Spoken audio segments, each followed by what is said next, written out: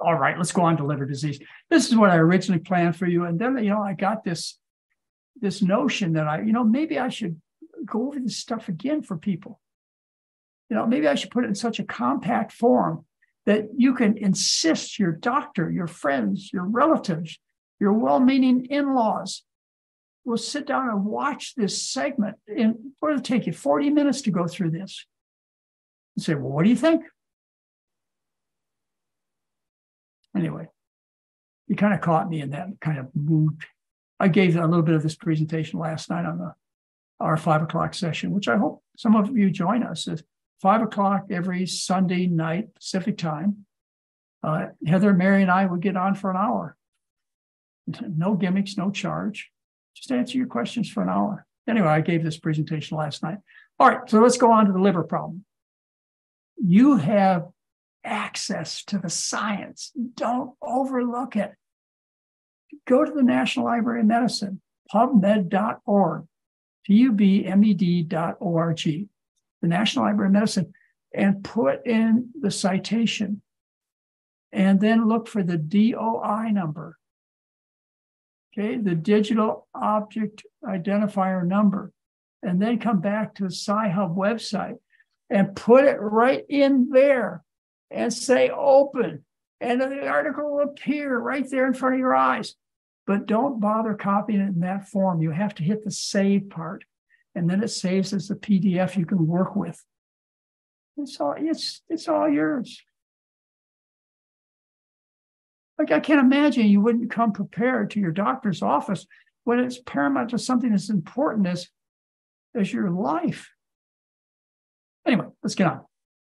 Let's talk about liver disease. All right. The most common problem we have with the liver or the biliary system is gallbladder disease. 30% of Americans over the age of 60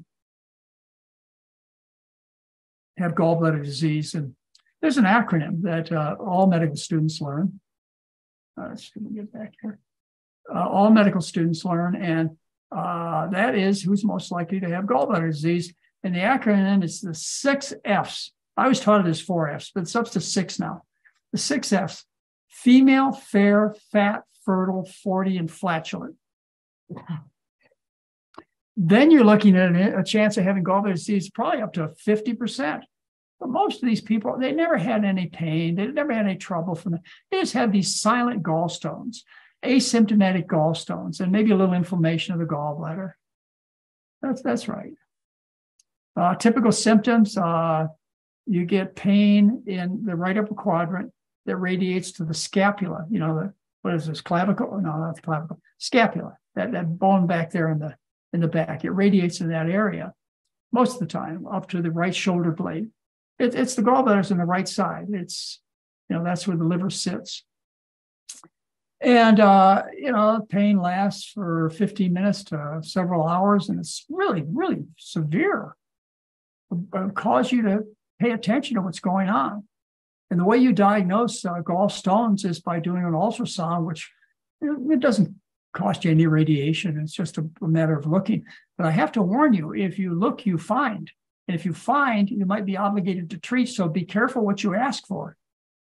Because if they're going to look in your abdomen with an ultrasound, 30% of the time, half the time, they'll find gallstones. They'll find something that will trouble you and may be encouraged to do something about, which is to have those gallstones removed, which I'm going to encourage you not to do. The risk of developing serious problems when you have gallbladder disease is rare, 1 to 2% of the people. And 500,000 gallbladders are removed every year in the United States. It's a $5 billion a year business. Costs between $3,000 and $6,000 of surgery. Another interesting thing from my career is that when we first started taking out gallbladders, we would do a 9-inch incision under the right rib cage. And I'd get on one retractor and pull in one direction, another student get in another retractor and pull in another direction. And then the surgeon would get down there with the scissors and locate the common bile duct, make sure you didn't cut the common bile duct. Oh man, you make sure you got just the duct that went to the gallbladder, because you kill the patient if you cut the wrong duct. Anyway, we take out the gallbladder and the gallstones and throw it in the wastebasket. Go on. Well, then we had laparoscopy discovered, where you didn't make a 9-inch incision. You just made a couple little pokes. You're up and walking around within hours. And they just went through with a couple of tubes, and they took the gallbladder out that way. And boy, oh boy, the incidence of gallbladder surgery went up, doubled overnight. Why? Because patients said, well, it ain't no big deal. It isn't a big deal as it was before. And doctors found another way to make a quick buck.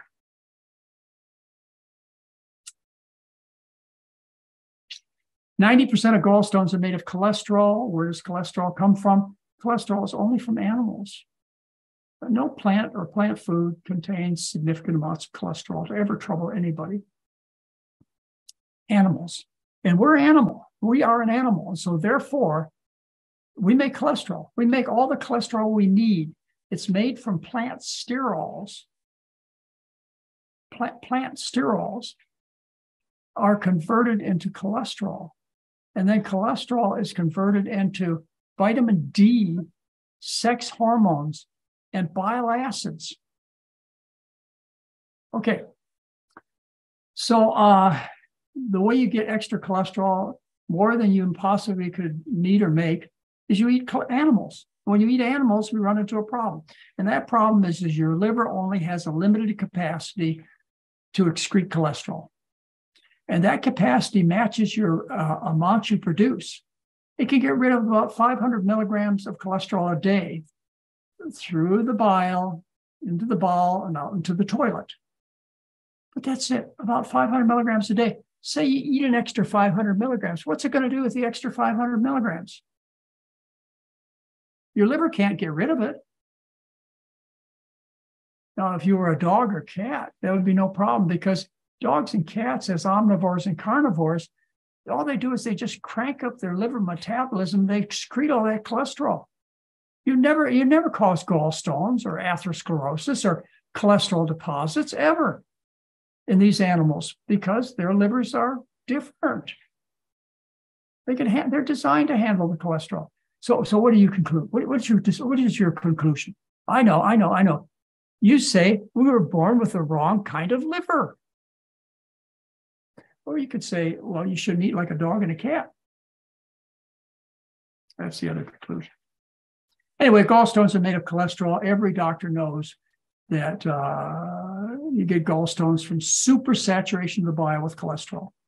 It becomes overconcentrated, supersaturated with cholesterol, and it precipitates into cholesterol gallstones. That's the way you get it. All right. But as I mentioned, you don't know they're asymptomatic in most people. All right.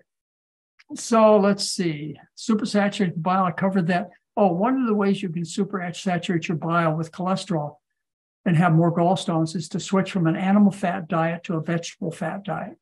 In other words, if you switch from, fat from pigs and cows to fat from corn, okay, you're going to have more gallbladder disease. These polyunsaturated fats are toxic. In our last hour's discussion, you want to sludge the blood, you add vegetable oil. It sludges the blood more severely and longer than animal fat does. You want to promote cancer, add vegetable oil to the subject's diet. You'll really get cancer growing. These vegetable oils are toxic. Anyway, vegetarians have far fewer incidents of gallbladder diseases than the typical American does. So you eat the cholesterol, your liver has a limited capacity. That's the picture over there you're looking at. There's a limited capacity to get rid of the cholesterol, and so it ends up being deposited all over the body, including the gallstones. All right, so how do we know this is a disease of eating the Western diet? Well, we can look at populations that have recently changed their diet, like, for example, the Taha Amari Native Americans. They're called Taha Amari Indians, but I know that's not the right terminology these days. Taha Amari Native Indians, there was a group called the Pimas, which ended up in reservations outside of Phoenix, Arizona, Tucson, Arizona, right around that area, Arizona. They lived on a reservation, and what happened is the water supply of that reservation was cut off. And so the federal government, who felt like they couldn't leave these poor Native Americans to starve to death because they couldn't grow crops anymore, they give them free food. So they gave them the American diet. And so you have a population of Pimas living in Arizona who have a higher incidence of American diseases than any other population I can think of right now. Well, I could probably talk about the Inuit Eskimo or the Native Americans from the East Coast, but let's just pick on the Pima Indians for a while. All right, Pima Indians, 73% of the women over the age of 25 are found to have gallstones. However, a genetic identical counterpart are the Tarahumara Indians who live in the Copper Canyon in northwestern Mexico, in the Copper Canyon. These are the Tarahumara Indians. They stayed on their native diet, which happened to be changed by the things that happened on the reservation. They stayed with the corn and rice and beans. The Tarahumaras did. And the Pimas didn't. They ate the Western diet provided to them a la courtesy of the U.S. government. Anyway, you see what happened to the incidence of gallbladder disease. This is the age, the first chart. See how it increases up to 80% of them have gallbladder disease. Well, look at what happened to the cholesterol levels when they switched the Tarahumara to the Pima Indians' diet. In other words, they switched them from beans and corn and squash to pork chops. You see the dramatic increase in cholesterol, which goes along with the increase in gallbladder disease. This is a population of people where somewhere around 70% of them are obese and have diabetes. Well, you can say, well, you know, they're genetically less strong. I don't know how you'd say it, it'd be nice. No, that's not. They haven't had time to be naturally selected as people eating the Western diet have. You get the weak ones gone. So yeah, there's some natural selection that went on. Anyway, to do this experiment, they fed them 900 milligrams of cholesterol, and their cholesterol levels increased from 113 to 147 milligrams per deciliter when you fed that richer diet of Tarahumaras.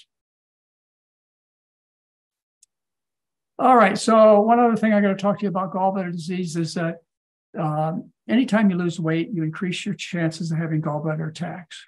So if you have your teeth wired together, you go through a bariatric surgery. In fact, with bariatric surgery like gastric bypass, 30% of the people who undergo the surgery within a year or a year and a half have gallbladder problems. Low carb diets, same thing. Anything that causes weight loss will increase the chances of you having gallstones discovered and having gallbladder attacks. There's only one way I believe you can lose weight and not have this happen. And that's if you lose the weight by eating a starch-based diet with fruits and vegetables. Now, I've seen a few, but not many in my career, of people who have developed gallbladder problems shortly after they changed the diet. Certainly not the number expected, like 30% that you see after bariatric surgery. You know, we're talking about probably 4 people in 12,000. Why? Because you're feeding a diet that contains no cholesterol. I mean, you're setting up everything to heal. So I wouldn't let this increased risk of having a gallbladder or gallstones, gallbladder attack, increased risk of having this happen to you if you lose weight. You just got to lose weight by the right means. You'll be fine. All right. The problem with having your gallbladder removed is you've removed a necessary organ. The gallbladder has a purpose, just like the appendix does, and so does every other part of the human body. They have purposes.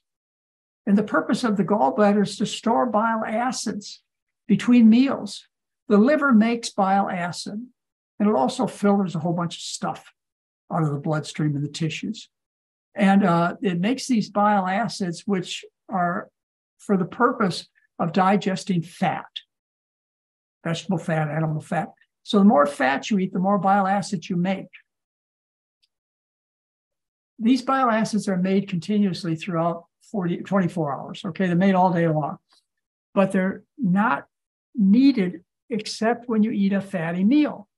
So between meals, So you only eat 2, 3, 4 times a day. Between meals, the bile has to go someplace. And where it goes is into this storage sac called the gallbladder.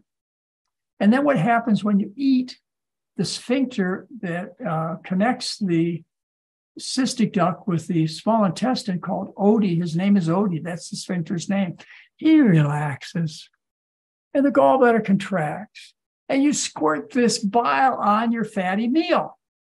Well, what happens when you don't have a place for storing between meals? You get a constant drip of bile acids into your intestine.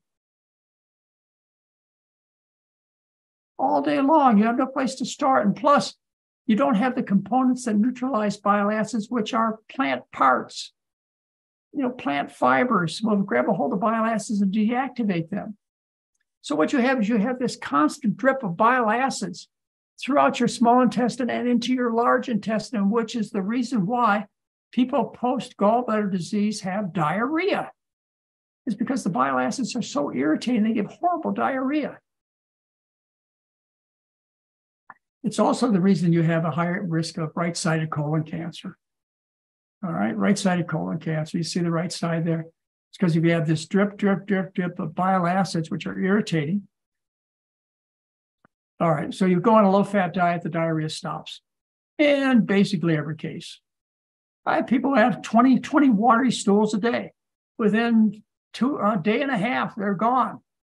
They are down to relatively formed stools a couple of times a day, just by taking the fats and oils out of the diet. This was published, by the way, by Andreessen in the 1970s in the journal Gut. Not new. Ignored, but not new. All right.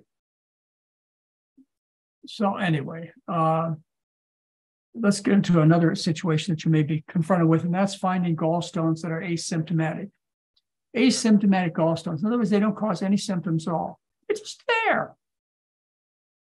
Here, for example, if you get a chest X-ray or some abdominal ultrasound, see those gallstones? You never knew they had those. They're never bothering you. They're asymptomatic, but they're there. What are you going to do about it? Well, you might be encouraged to have them surgically removed. All right. But when studies are done, taking 2 courses of action. One is to immediately treat the gallstones with surgery when you find them. The other is to wait until you have a problem. And at most, only 20% of people have problems, but at least 80% that never were bothered by their gallstones. If you wait until you have problems, then you have the surgery done. When you look at the outcome, you find the outcome is just as good or better by waiting. Immediate therapy results in more death and harm than waiting. Don't treat your gallstones. Leave them alone. I remember one of the most enjoyable things in my anatomy class in medical school was when we found on one of our cadavers gallstones. Everybody had to come over and see him. Look, gallstones. Mabel has gallstones.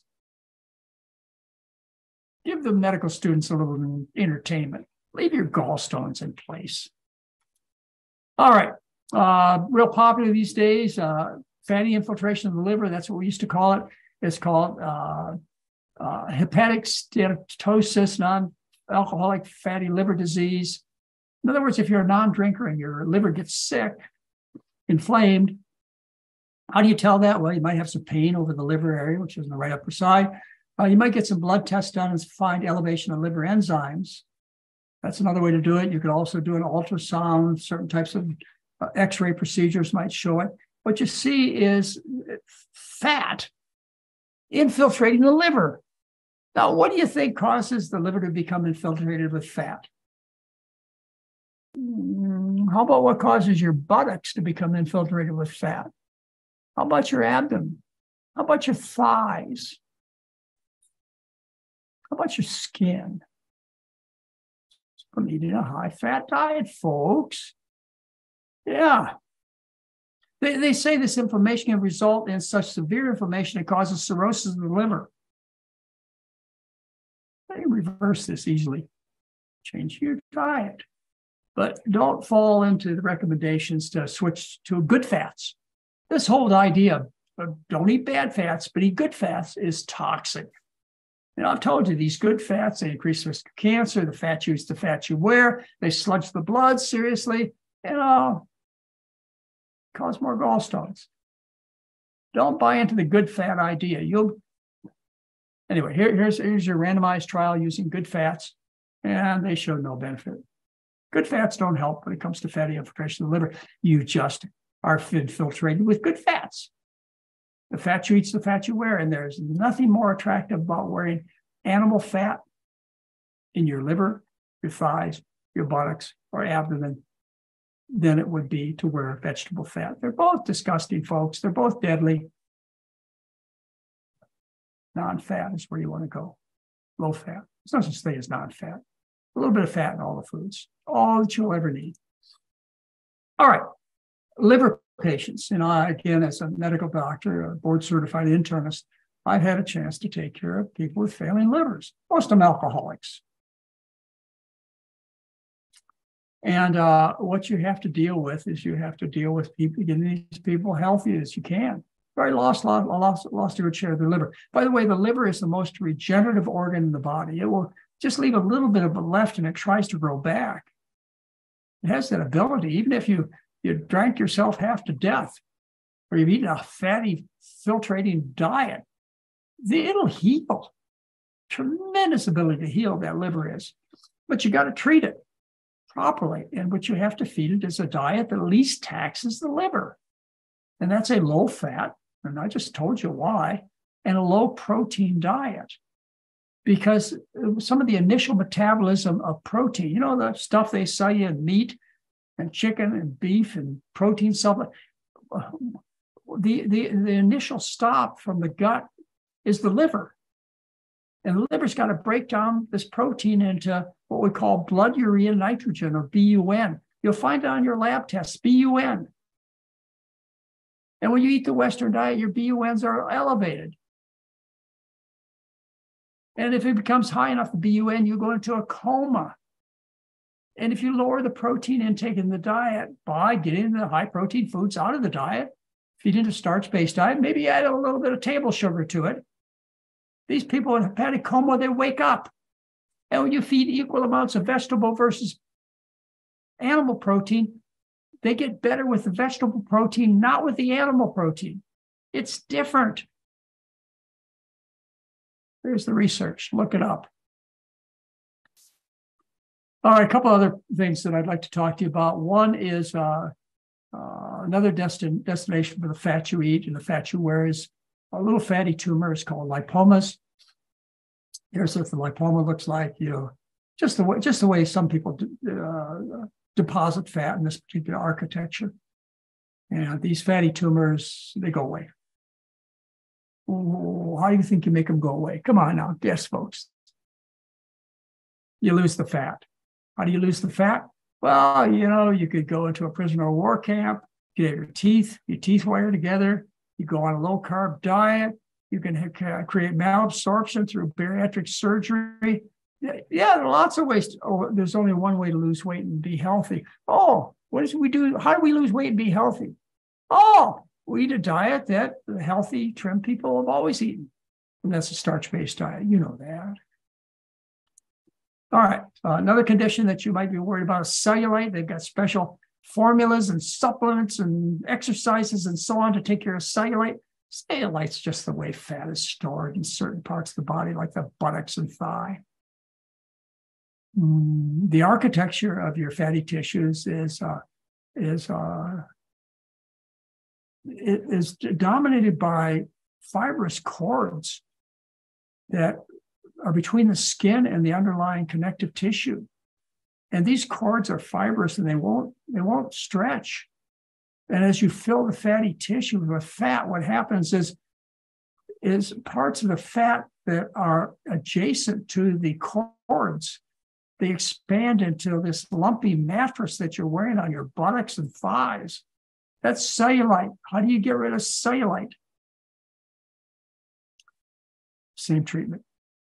Okay. Another condition you might be concerned about is the fat you eat, the fat you wear.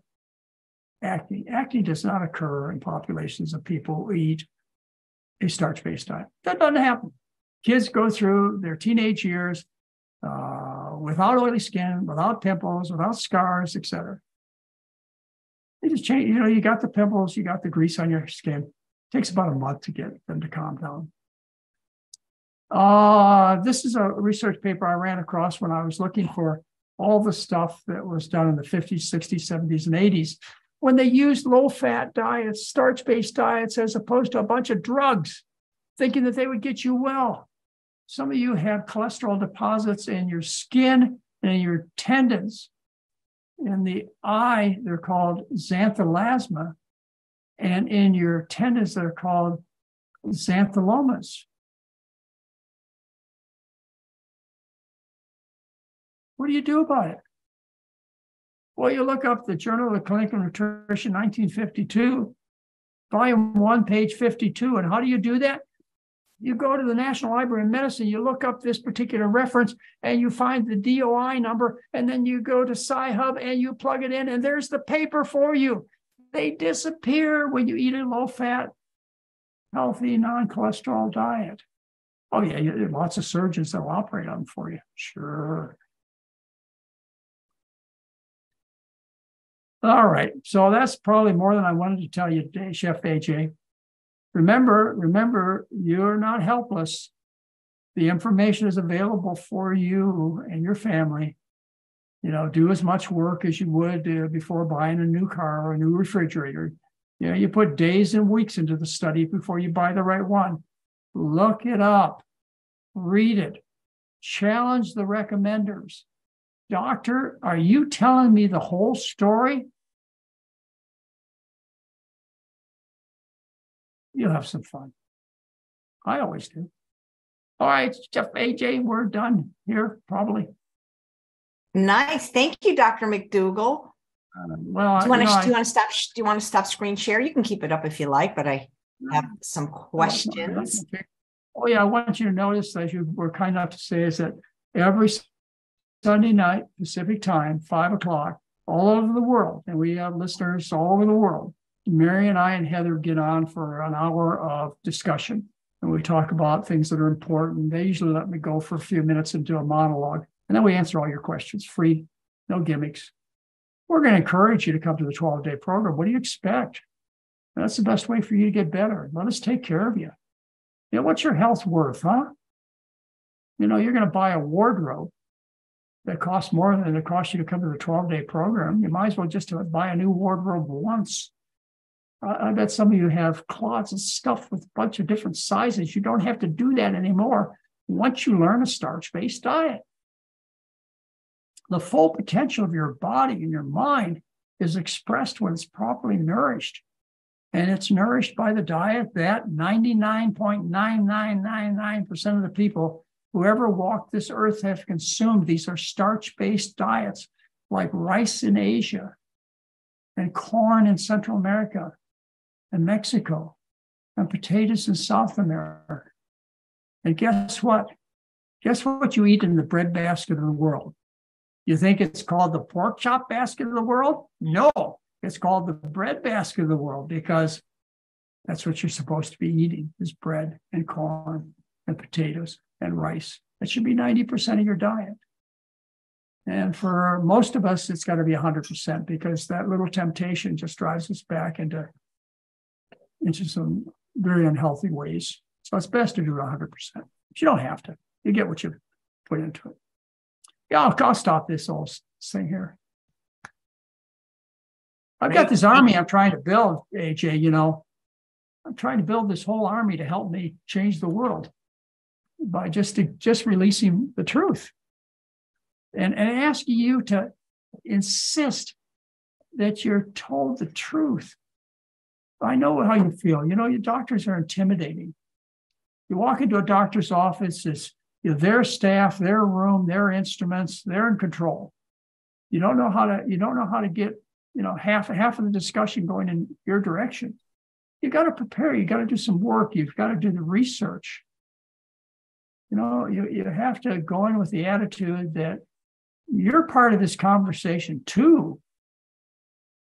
Anyway, there are lots of things you do to become a good consumer. Right now, you're not. Right now, they're just walking all over the top of you. Great. Fire them. Well, that's my attitude. Fire them. Get rid of them. There are lots of doctors out there. They're a dime a dozen. And pretty soon, if we get people healthy, they'll be 12,000 per dime. We have them driving taxi cabs, as far as I'm concerned. Except, let me tell you, there's some medical treatments that are crucial. I mean, you don't get a stake stuck in your heart and leave it there.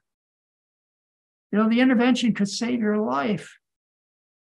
So, take advantage of things that are worthwhile. But if you have chronic illness, if you're chronically overweight or chronically sick, they're not helping you. Start looking other places. It's the food. Ready for a few liver-related questions, Dr. McDougall? I'm ready. Great, thank you. The first one is from Kathy. And Kathy, and maybe you can mention if the 12-day program would be suitable for a condition that she has. And she is a long-time vegan. She says, can you please ask Dr. McDougall if fibrosis can be improved? And if so, how? I have stage 3. Yeah, fibrosis means scar. Okay, so this is dead tissue. It's never going to come back. But if it's in the liver, I told you the liver has a tremendous regenerative capacity.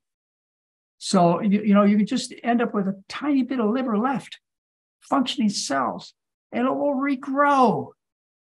But the scar tissue is never going to go away. And if you keep doing the things that gave you the scar tissue, you're going to continue to lay down more scar tissue. What causes the inflammation in your liver? Probably it's an autoimmune disease. The body's attacking the liver. And the reason it's attacking the liver is the body's confused. And the reason it's confused is because you're eating livers. You're eating foreign livers. AJ, you know what do they call foreign livers? What do they call it? I don't know. I don't know what they call foreign livers. It's a meat. What are livers? What's the liver called? In a pate. Oh, a foie gras? Foie gras is you're eating livers from ducks and cows and pigs, and your body gets confused because it says, oh, this is foreign. So it makes antibodies to cow and pig livers. But you got a liver too that's pretty similar. And so it gets confused because of the other unhealthy things you got from the Western diet. It starts attacking yourself. It's autoimmune disease. The body attacks itself. So you can stop this inflammation, I believe. And you do it by eating strictly a starch-based diet. That's what you do. And you should get better. But you really got to take this serious. When it comes to autoimmune diseases, you can't just have a little bit. It's like being allergic to penicillin and going into the dentist's office and getting a little shot of penicillin. You end up a little dead. It just takes a little bit of these offending foods to get you in trouble. But remember, a little bit, a drop of food may contain 50 million cells. That's a lot in a little bit. So you're going to get in trouble. You've got to be careful. You even have to read the ingredients in your packages. Or better yet, just get them in the original packages. They're called potatoes and sweet potato. Nice. Here's a question about gallbladder. And this is from Crystal. I had my gallbladder removed some time ago and food goes right through me. What can I do to help with that? And other people are saying is if you have your gallbladder out, are you basically screwed? Is this a diarrhea she has after? What was this diarrhea that you said? Well, she's saying it goes right through her. So I guess let's call that diarrhea. Yeah. Okay, you go on a low-fat diet. The low-fat diet, remember, bile acids are made as a consequence of the fat you eat. So if you eat low-fat, you make few bile acids. All right? You don't have a storage sac anymore, so these bile acids go from the liver directly into the small intestine, into the large intestine. You've got a constant flow of bile acids in the large intestine.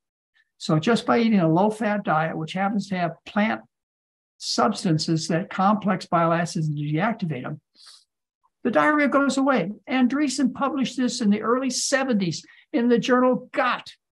Look it up. He took people who had a tremendous problem with diarrhea. They had 20 watery stools a day.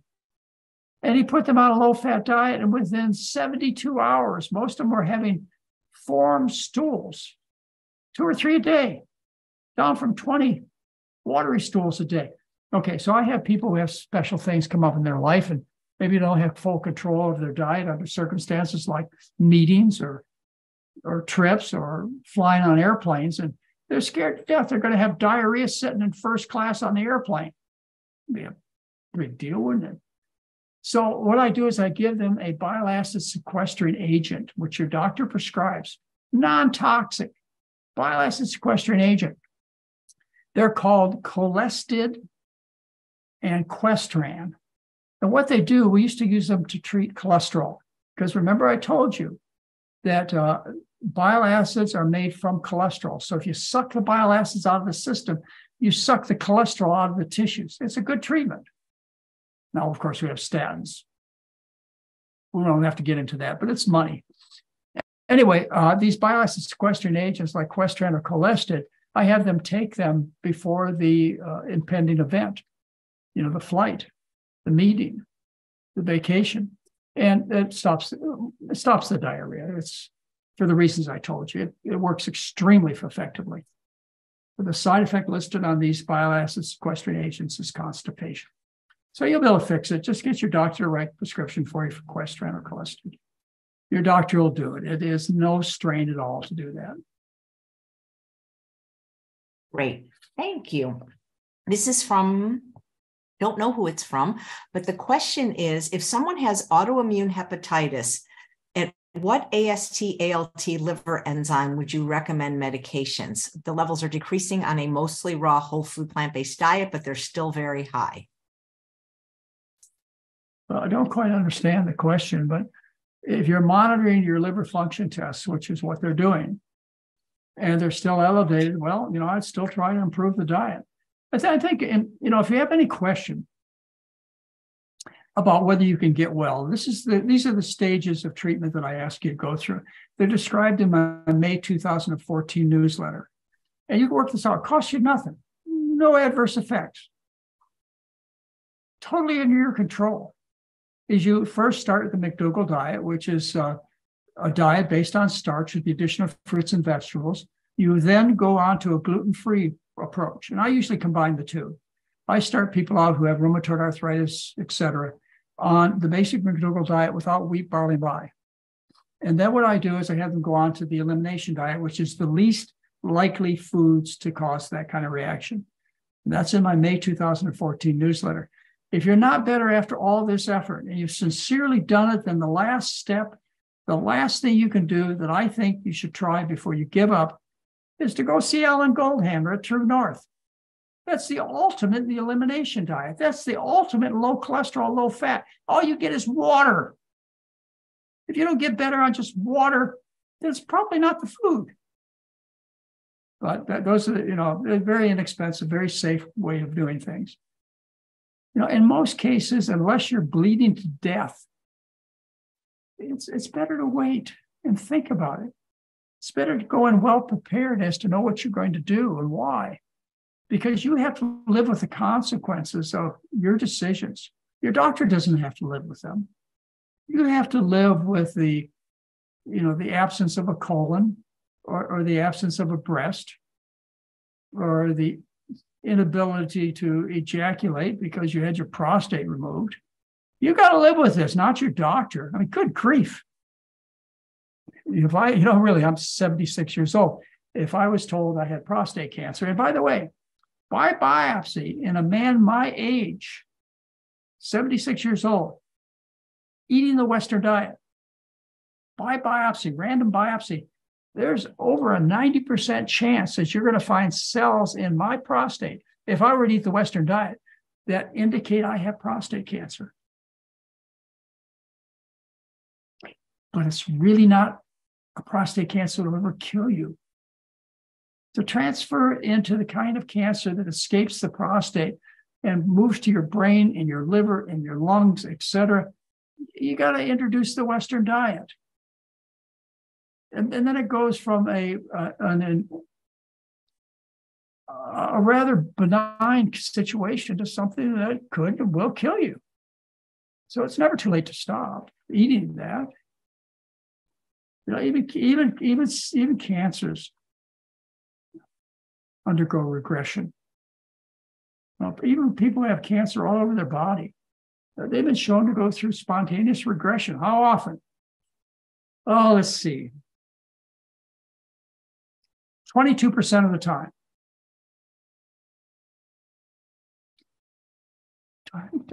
I just said over a period of 6 years, 22% of the breast cancers that are developing disappear spontaneously.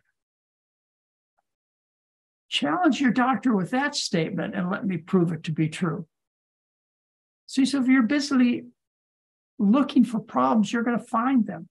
This is a study done on mammograms. They set it up. They did interval mammograms 6 years apart. And they took a big group of women, divided them into women who got mammograms done every year or two, compared to women who got them never, except during the study. And what you suspect is that women who are getting every 1 or 2 years, getting mammograms done and having the tumors taken out, you would expect the number of tumors to be the same in both groups. But you don't find that. What you find is those who were busily looking for the cancers, 22% of the cancers disappeared, went through spontaneous regression. You were cured. They don't talk about that much, do they? Well, it's money. It's the food. You know, someday I'm just going to do a recording, AJ. I'm just going to do a recording. You can play it over and over again. I'm just going to sit here and go, it's the food. It's the food. Oh, that doctor will go, oh, yes, he just had like 2 statements he made over and over again. Oh, well. That's funny. That'll be the answer to every question from now on. So here's a question from Erin, and she wants to know if CBD gummies are toxic to the liver.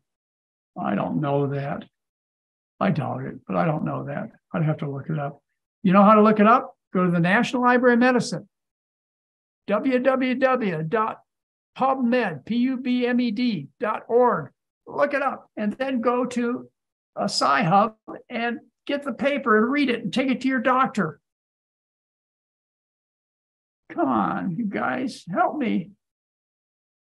Oh, I don't want you to believe me. I really don't. I want you to understand me. If you don't understand me, then I don't understand my subject.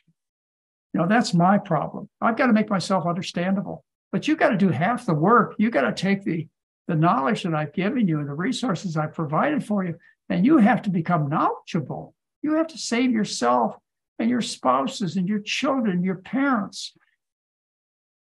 Unless you want to come to the 12-day program, then I'll save them for you.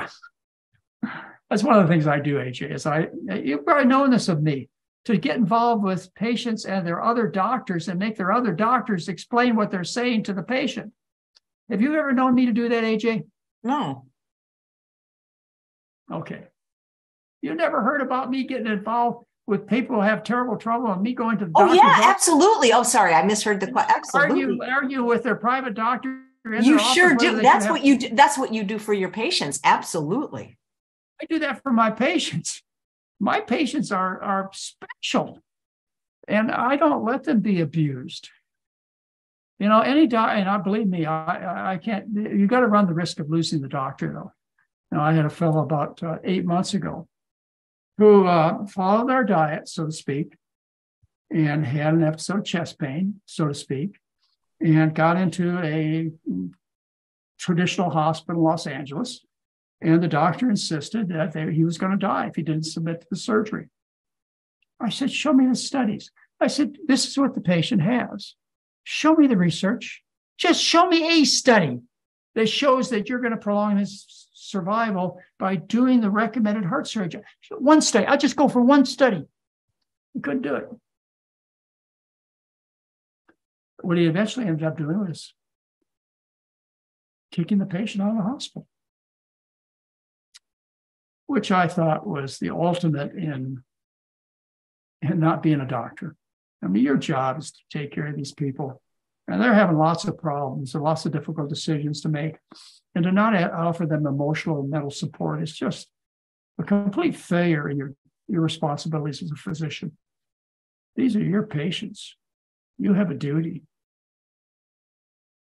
You have a duty. And I'd be glad to discuss any of these subjects with you on Chef AJ Show. If you have any question about what I'm saying, bring in your experts. I'll just do something that probably they haven't been involved with very often. I'll bring in the science. I'm not going to bring in yesterday's golf score or how the stock market is doing. Stock market is doing. I don't know that. I have no interest in either one of those subjects, but I can tell you what the science says. I love the science. Wow. Okay, Chef AJ, let's quit. All right, Dr. McDougall, that would be great. Thank you so much. So you're taking July off. We all are. And you'll be back hopefully in August with another great show. Yeah, I have July off tonight. Well, you have no, you don't have it off in your life. You're running a 12-day program. It's just that in July, we're going to be, I'm going to be in Mexico. It's going to be no McDougall Monday, right? Right. No, well, it just won't be airing live that day. So we're going to see you again in August. So you have any idea what you might want to, what you haven't talked about yet? I'll probably go back on diabetes again. You know, just like today, I went on heart disease and cancer, just as a review to show you that you're being lied to. I will go through the diabetic pills and treatments to show you again you're being lied to. You can't call it anything else. You're just plain and simple being lied to. And I can prove it. You know, what do they say? I can prove it in a minute. Just give me a device. A phone will do. Okay, or my computer. Just give me a device and I'll go to the National Library of Medicine. And then I'll go to Sci-Hub and I'll put those papers on your desk and I will show you that you need to rethink things. You know, maybe you've been lied to too. I think that's the problem the lies are so extensive. Of course, there's a tremendous amount of money from the food and drug companies behind it and the device companies. The lies are so pervasive that my colleagues don't know the difference. They take the attitude, well, everybody's doing it. It's got to be right. Everybody's doing it. And I know that the chances of me being sued or not depended upon whether I'm practicing the community standard of practice. If I kill you, just like the guy or gal down the street, I'm okay. I don't get sued.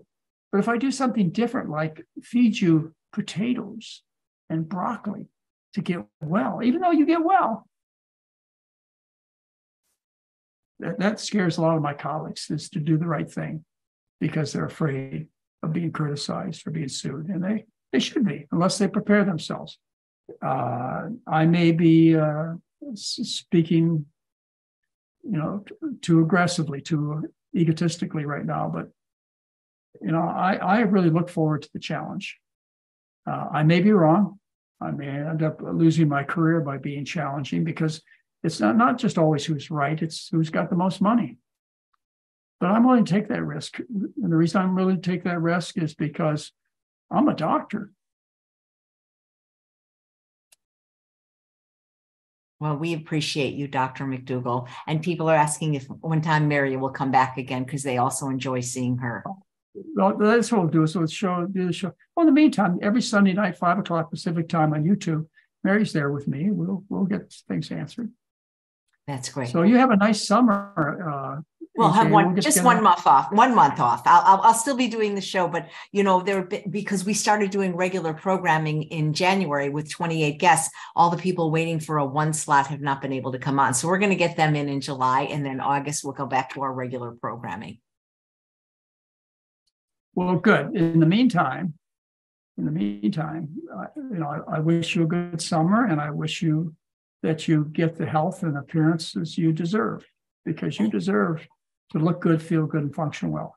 I don't know if I told you this, but when you were on with Dr. Grimm last week, people really liked that format of you and another doctor having a conversation. So think about doing that on my channel. If there's other doctors you'd like to converse with, people really thought you were a great interviewer, and it was really engaging, going back and forth with someone like that. And I was polite. Yes, you were. I was professional. You can plan on anybody out there that wants to take another point of view. As long as you give me the same courtesy of being polite and professional, I'd be glad to talk any of these subjects over with you. Why? Because it's for the patient's benefit. And besides that, if I'm wrong, I'd like to be corrected. I don't need to exaggerate. The truth is stranger than fiction. You know how it goes. So anytime you find, you go and you share this stuff with your private doctor or friend or in-law or whatever, and they say, "Oh, Dr. McDougall's a bunch of," well, you say, "Well, would you like to tell him that? Would you like, in a polite way, would you like to tell him that I can get you a position on Chef AJ's show? And he can discuss heart disease and colon cancer and breast cancer and a lot of things with you think you're so darn smart about.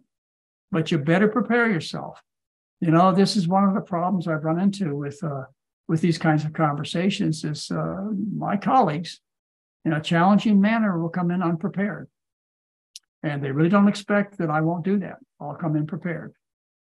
And they're in for an interesting hour if they didn't get prepared. Even if they spent a lifetime becoming an expert in cardiology and oncology, I will be prepared. And hopefully I'm in a position to admit that when I'm wrong. Great. Hopefully. Well, great. Thanks, Dr. McDougall. All right. Talk to you later, Chef AJ group. Thank you. Summer. Thank you. And thanks all of you for watching another episode of Chef AJ Live. Please come back tomorrow at 9:30 a.m. when Elizabeth Manser will be celebrating her 73rd birthday, making some incredible recipes. Take care.